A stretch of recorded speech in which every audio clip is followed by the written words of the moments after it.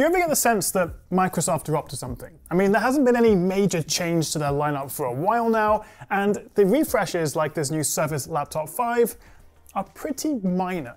I mean, they've ditched AMD CPUs across the lineup. Also, the new Surface Studio 2 Plus is a bit ridiculous for like over $4,000, and it still comes with 11th gen CPUs, although they have put a 3060 in there. And also the new Surface Pro 9. I haven't had hands-on with it properly yet, but there's two variants of that, an Intel one and an SQ3 one, which is basically a collaboration between Microsoft and Qualcomm. And while there are advantages, particularly to battery life, it is still emulating software. So for most apps, performance isn't as good as if you use the Intel version. But then let's come back to this guy, the Surface Laptop 5, which is still, don't get me wrong, a very nice laptop. I really do like this, but it's barely any different than the Surface Laptop 4, which itself was barely any different from the Surface Laptop 3, which all makes me think Microsoft has to be working on something bigger. My guess is it's their own ARM-based chip, which means they can control hardware and software, just like Apple did with the M1 and the M2. Okay, massive digression over, although I think it's important for context. Let's talk about this guy. This is my review of the Laptop 5. And it is a lovely machine with Apple-level build quality, a fantastic keyboard and trackpad. It's just that when it comes to performance and battery life, right now, there's no Windows laptop that can really catch the similarly priced M1 or M2 MacBook Air. So the question is this a good alternative to the MacBook Air or something like the Dell XPS 13? Or has dropping the Ryzen CPU option and reusing the same design again with its fairly limited ports mean it's tough to recommend? I mean, as Windows machines go, this is a pretty refined device. And if you are just using it to browse the web, watch Netflix, do some office work, maybe a bit of Lightroom editing, you really can't go wrong. Now, once again, there are two options. You've got the 13.5 inch, which I have here, and its bigger brother, the 15. What is new this year is we have Intel's 12th generation i5 and i7 CPUs, although only the i7 on the 15 inch, as well as faster DDR5X RAM, and finally, Thunderbolt 4. We also get this new sage green color, which is quite nice, as well as platinum, sandstone, black, and Alcantara, which carried over from the Laptop 4. And each color even gets their own matching Windows wallpaper, which is nice, I guess. And that is it. New chip, Thunderbolt 4, new color. Not the most exciting upgrade.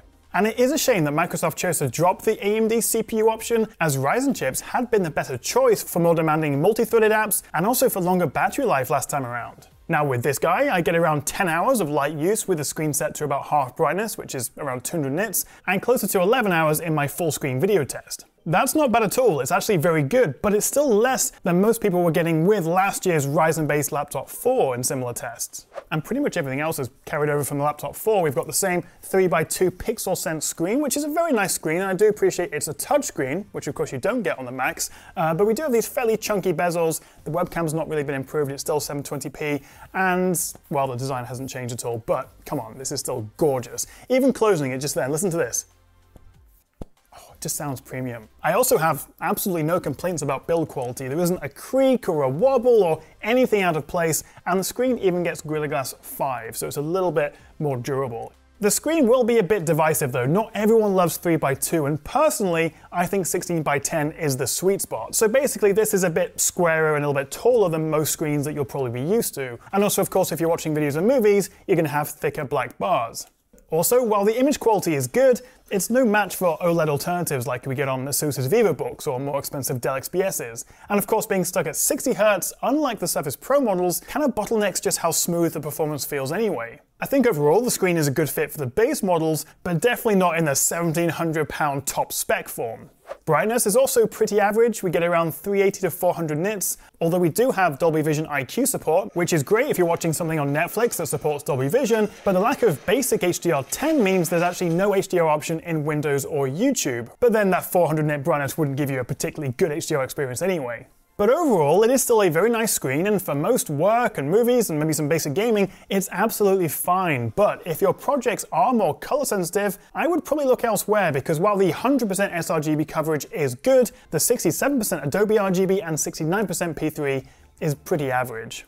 Although at 1.3 kilograms for this 13.5 inch model, it's a smidge heavier than the MacBook Air and also a fair bit thicker actually, so it's not the thinnest or the lightest, but you could easily carry it around all day. There's this classy mirrored Windows logo on the lid, we get these nice rounded corners and angled edges that keeps everything feeling slim, and as for ports, well, there aren't really an awful lot of them. We have the Surface connector charger on this side, that is all you have on the right side as you're looking at it. On the other side, we have a full-size USB-A, a USB-C, Thunderbolt 4, which is very good to see, and also a headphone jack. But the good news is that Thunderbolt 4 port means that you now have a ton of other options for hubs and connectivity, and also means you don't have to rely on Microsoft's overpriced Surface Dock 2, which attaches via the Surface Connect port. There's still no Wi-Fi 6E, but it's not the end of the world.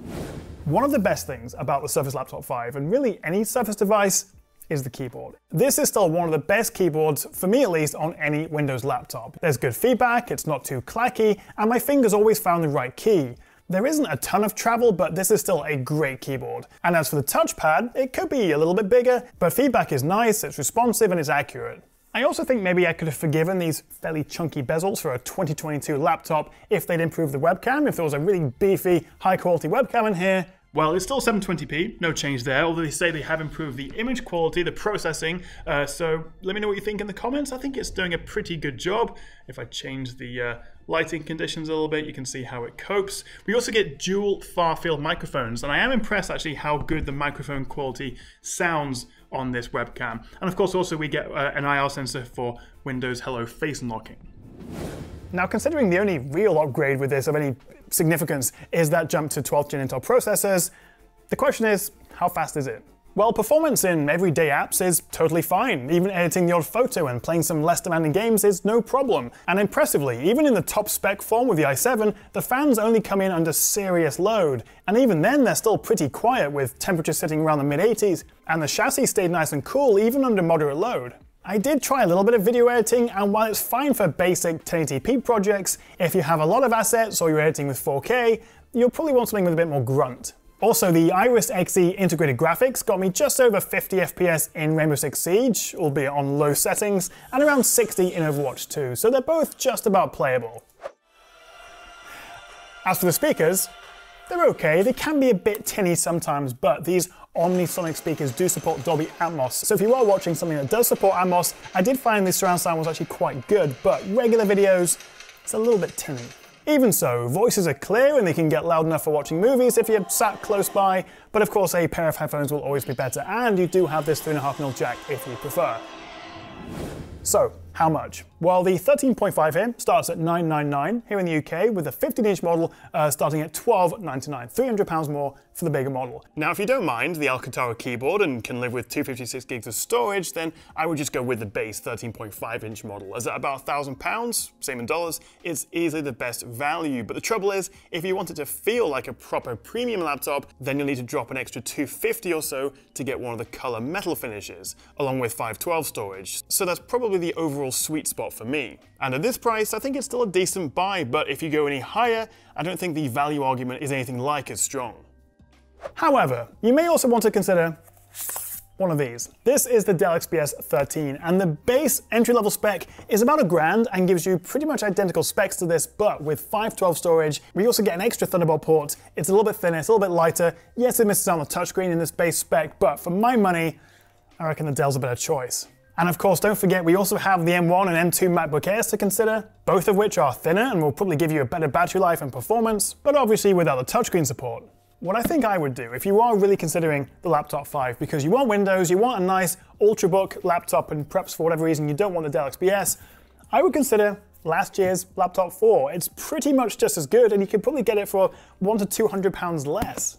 But what do you think? Tempted by one of these, or do you think Microsoft's just got a little bit lazy? If you do have any questions about this, and I don't know why I'm holding the box and actually not the laptop itself, let me know in the comments as well. I'll do my best to answer them. And if you enjoyed this review, then a cheeky like and subscribe would be very much appreciated. Thank you so much for watching, guys, and I'll see you next time right here on the Tech Chat.